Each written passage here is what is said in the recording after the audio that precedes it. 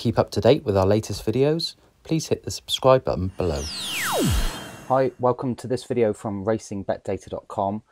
Today in this video we're going to be answering a question that we get asked quite often, and that is how can we use previous day's files and combine them into one data source. Okay, the answer is really simply actually using Excel Power Query function. Okay, and I'm going to talk you through how you do that.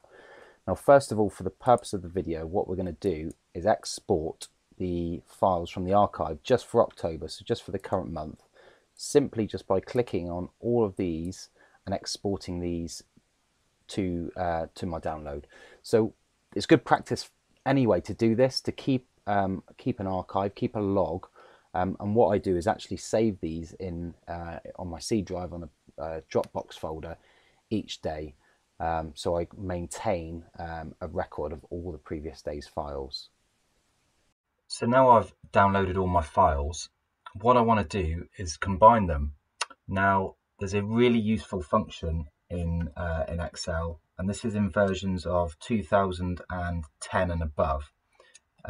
Now if you're using 2010, 2013, you'll need to download the free Power Query app from the website. It's a fully authorized Microsoft product, and that will just clip into your Excel workbook. For versions of 2016 onwards, it's a standard feature, and you can find that by going to the Data tab here, and then clicking Get Data. So I'm in Excel 2019, so I already have this feature built in. Power Queries for Mac users is still in development at the moment, unfortunately, but for all other Windows users, 2010 onwards, you can access this function.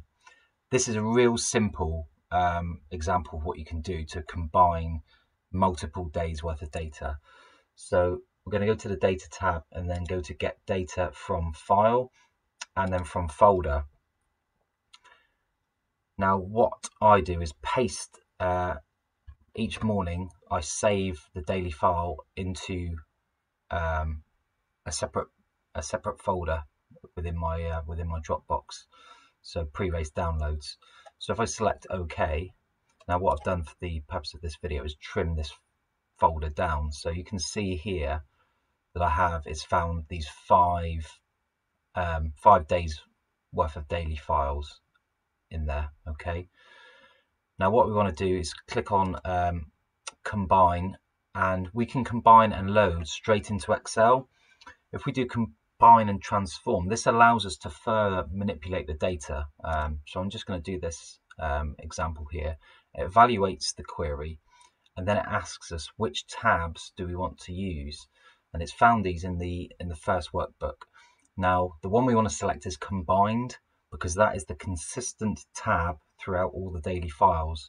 Because obviously on specific days you have tracks, courses, Ascot, Dundalk, Fontwell, they won't necessarily be hosting a meeting the next day. So Combined is the one we want to use. So we click on that and then click OK, and then Excel is going to work its magic in the background, loading the query, and it pulls that data in.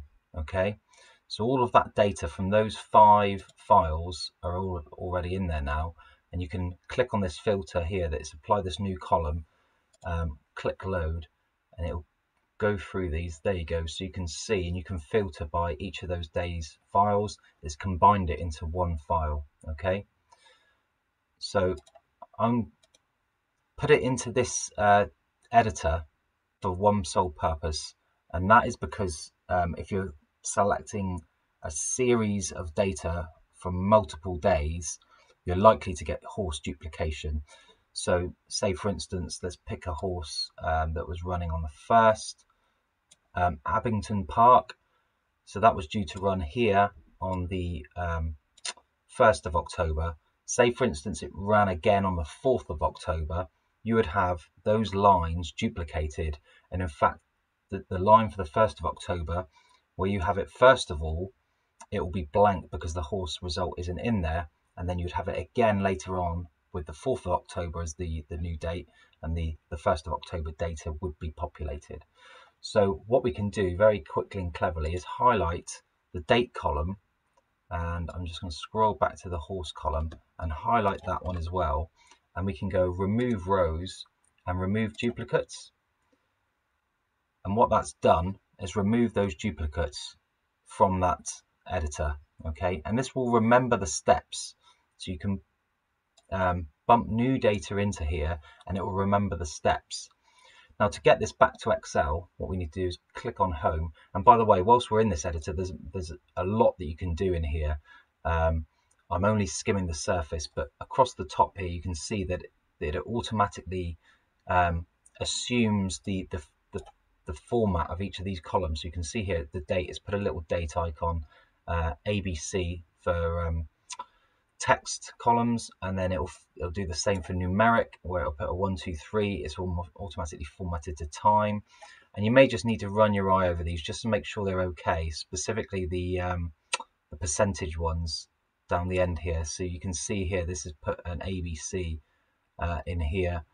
Last time out, it's put it as numeric. Further down, we can see again percentage one's not been converted to percentage. It's not a big issue, but if you wanted it to display in the correct format, then you can convert those here. You can see here dot percentage, and it's put it as a decimal, so we can click on that and simply convert to percentage. Okay, simple as that, and you can do that in Excel later as well. So what we need to do to get this back to Excel is close and load, and we can select close and load to. Now this gives you various options. You can export these to pivot table reports or pivot charts, but we're just going to send it to a new Excel workbook. And as you can see here, it's processing the data. And there you go, that data is now in Excel, okay? And it's added this column, so this shows you the source of the data. And then the great thing is, what you can do is save this, and you can just by adding new files to that pre-race download folder, you can refresh this data and it will automatically add it in. So I'm just going to do this off screen. I'm just going to go and download the data from the 6th of the 10th, which is today. Get that file, and I'm going to pop that in my pre-race download folder. So just as a reminder, just click on this. You can see 1st, 2nd, 3rd, 4th, 5th, the data's in there. If we click this refresh button, it's just running a query now. And now if we click on this, you can see that it's added in the data from the 6th. So all of today's data is now in that file. And you can do that as many times as you want. You would then have to run your deletion check, because you might end up with duplicate horses in there.